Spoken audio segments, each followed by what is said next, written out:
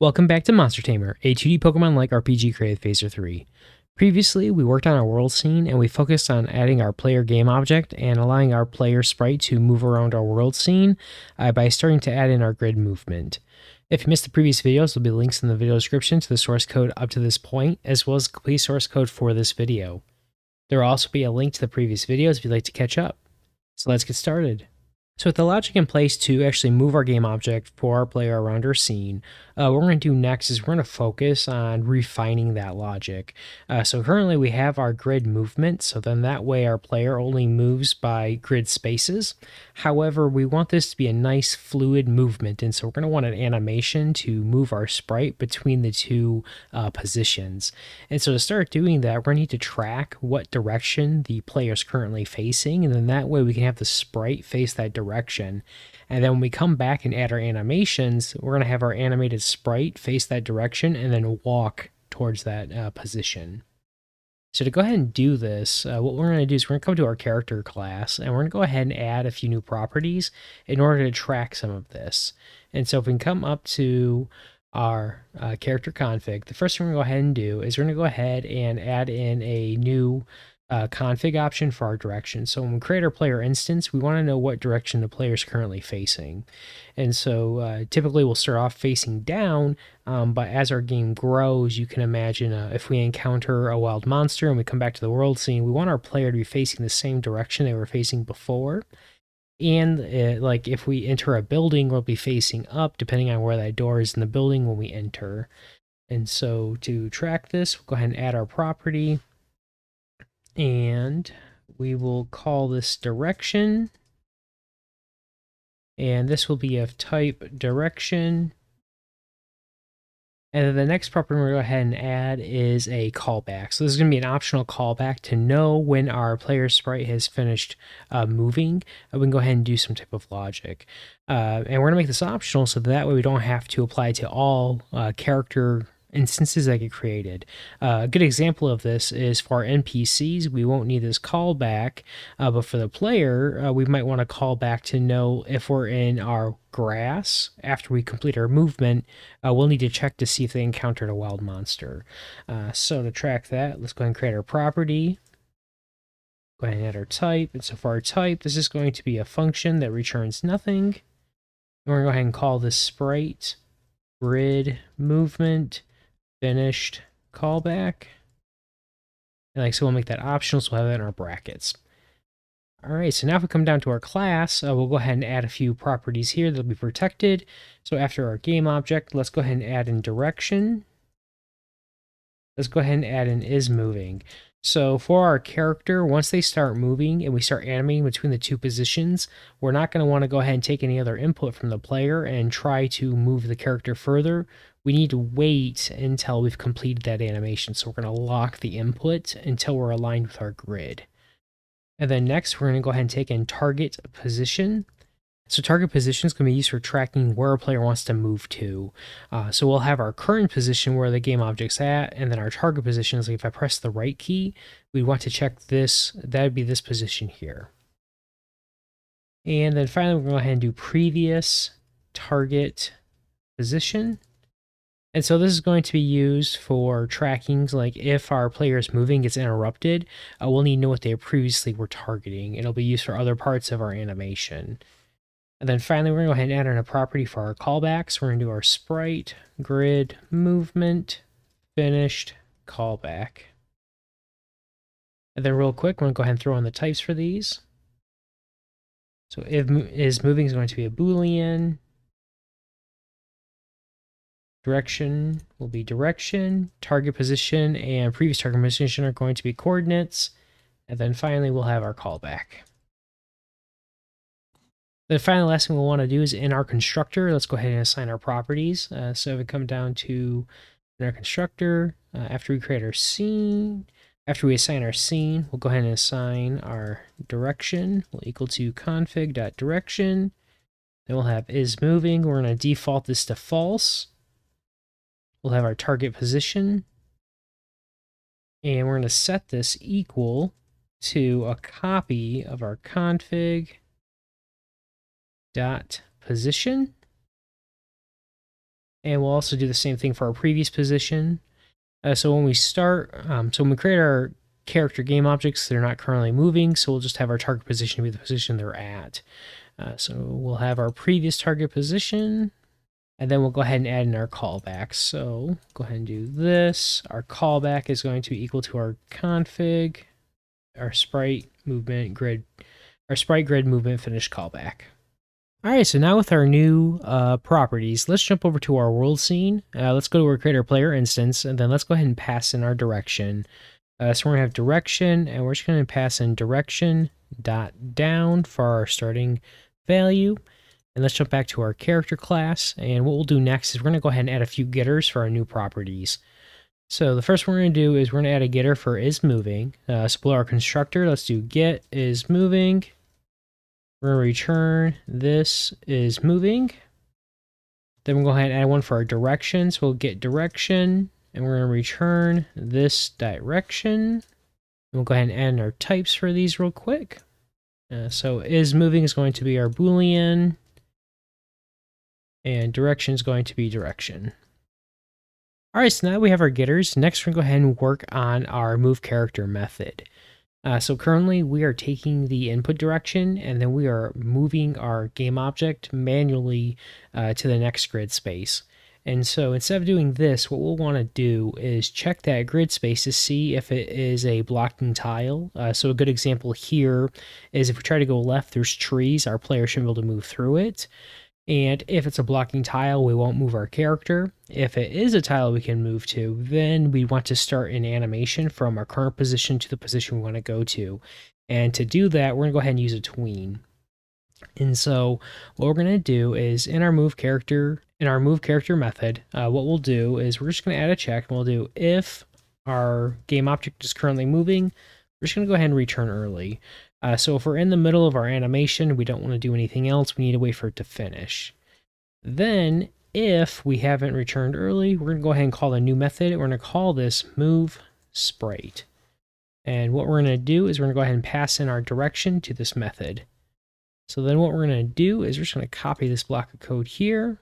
We'll come to the bottom of our class, and let's go ahead and paste that code. Then let's go ahead and update our method name from move character to move sprite. And then real quick, what I'm going to do is I'm just going to go ahead and comment out this code here for the switch statement, and we'll come back to that. So then in our move sprite method, the first thing we want to go ahead and do is we want to go ahead and update our direction that was provided. So we're going to go ahead and do this direction, and we're going to set it equal to the direction that was provided. So we'll do if, and we're going to make a new method. So we're going to do this is blocking tile. Then we're going to want to go ahead and return early. And let's go ahead and make that method real quick. So we'll have is blocking tile. We're just going to return false for the time being. Then so back in our method, if this is not a blocking tile, then what we'll want to do is we're going to set our is moving property to true, and then that way we can start our animation. And now we're going to go ahead and we need to actually do that movement. So we're going to call another method, and we're going to call this handle sprite movement. And we'll go ahead and create that method as well. All right, so in our handle sprite movement method, what we'll want to do is first we're just going to add a safety check to make sure our direction is not none. And if it is, we're going to return early. Otherwise, we'll process that direction. So we're going to do if this direction equals direction none. Then what we'll do is we'll go ahead and return. Otherwise, what we'll want to do is we want to go ahead and get the position based on that direction that was provided. So this is like in the example, if we go left, we want to get the coordinates of our grid space to the left of our character. And so to do that, we're going to reuse this logic we had here originally for our switch statement for calculating our X and Y values. However, we're not going to keep that in this class here. We're going to go abstract that to a utility class. So what we're going to go ahead and do is in our utils folder, let's make a new file, and we're going to call this grid utils.js. And inside this file, we're going to go ahead and export out a function, and we're going to call this function get target position from game object, position, and direction. And so for this function, what we're going to do is we're going to take in our current position of a game object. So this will be our X and Y values, so our coordinate. And then we'll also take in the direction that was provided by the player. So we'll have our current position, and then we'll have our direction. And then real quick, we'll go ahead and add in our JS doc. So for current position, there'll be a coordinate, direction will be direction, and then we're going to go ahead and return a coordinate from this function. And then what we're going to do is we'll jump back to our character class. Let's copy this code here for our switch statement that we commented out. Go ahead and remove that. We'll come back to our grid utils and we'll paste that in and we'll uncomment it. And so in our function, the first thing we want to do is we want to create a copy of the position that was provided. And then that way we can go ahead and return a brand new object with the values that'll be updated. So to do this, we're going to do const, and we're going to call this target position, and we're going to set it equal to our object of current position.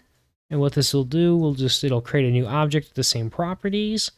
And then we can go ahead and do our switch statement on direction. And then what we'll do is we're going to go ahead and update, instead of our game object, this is going to be our target position. And so we'll have our X and Y values, and we'll increment by the same tile size like we did before. And then finally, below our switch statement, we're going to go ahead and return our target position. And just to make and then what we need to do is let's go ahead and add our imports. So we're going to go ahead and import our tile size and our direction, and these will be from our JS files. And then let's go ahead and import our exhaustive guard, and that'll be from our guard.js file. All right, then one last thing we do is we're going to go ahead and add a type to our target position. All right, so real quick, in our function here, basically all we're doing is we're taking in our current position of the game object we want to check, our player. We're making a copy of that current position object, and then that way, when we modify these properties, we don't modify the properties on the original object because it'll be passed as a reference. And then we're taking the direction, and we're using that to determine which values we update for our X and Y position. And so we're going to go ahead and return that new target position. And so then that's how we know if we press the left key, this is the position we want to move our player to. And we'll use that target position to now go ahead and do our animation. So back in our character class, what we're going to go ahead and do is come back down to handle sprite movement. Now that we have our new function, we can go ahead and get our updated position. So we're going to do const, and we're going to call this updated position. And we'll do get target position from game object and direction. We're going to pass in our target position. And then we'll go ahead and pass in this direction from our current character instance. And then what we'll want to do is we'll want to go ahead and update our previous target position with our current target position. And then that way our new target position will be based on this updated position here. And that way we can store a reference to our previous one. So we'll do this. We'll have our previous target position will be equal to a copy of our current target position. And then that way we have the same values. And then we'll go ahead and update our target position.x equal to our updated position.x, and our target position.y will be updated position.y. And now we just need to go ahead and create our tween. So we're going to use our scene, and we'll do add, we'll do tween, and for our tween, go ahead and add in a delay of 0. Let's go ahead and add a duration. We'll do 600 milliseconds, and we're going to target our Y property. And so for our Y property, we'll do from our phaser game object, our current Y position. We'll start from the same property. So we'll have our phaser game object Y. And then we'll have 2, and we're going to want to move to our target position.Y. And now we'll also want to target our X position. And then that way, no matter which direction is pressed, we're going to we'll update the right property. And so we'll update these to be X. Now we go ahead and do our targets. And so this is going to be our phaser game object. And then finally, we're going to go ahead and add our onComplete callback. So we'll do onComplete. And when this happens, we'll go ahead and do this callback. And so inside our callback here, we'll go ahead and say we're now done moving. So we'll update our property. This is moving will be equal to false. And then what we'll want to do is update our previous target position to be our current position. So now we're done moving. So we'll do this. We'll have our previous target position, and we'll set it equal to a copy of this target position. And then finally, if that callback was provided when we create our character instance, we're going to go ahead and call that callback. And then that way we can run any business logic that we want to do on this particular callback event. All right, and so real quick, what we're going to do is we'll come to the top of our file. Let's go ahead and clean up our imports since we moved our code. And then what we're going to do is let's jump back down to our isBlockingTile method. We're going to go ahead and copy our check for if our direction is equal to none, and we'll keep it inside that method as well. All right, then one last thing we're going to do is we'll just go ahead and add in a to-do for our isBlockingTile, and it's just going to come back and add our collision logic. So later on, what we'll do is in this method, we're going to check if we can actually move to that position, and if it's something we'll collide with, we won't actually start our animation. All right, so with our changes, we should be able to go ahead and test our logic. So if we come to our game scene, and now when we move our player, we get this nice smooth animation between our 2 points, and we lock our input between those 2 points. All right, with that actually brings this video to an end. In our next video, we'll continue working on our player, and we're going to focus on adding in our animation. So then that way, as we move our player around, they're going to face the direction of the input we provide, and we'll have an animation to have the player walking. So as a reminder, there's a link in the description of the video to complete a source code for this video. And as always, thank you so much for watching. I hope you enjoyed the content. If you did enjoy the video, please consider liking the video and hitting the bell icon to be notified when the next video in the series is released. For more great Phaser 3 content, please see the links on your screen now.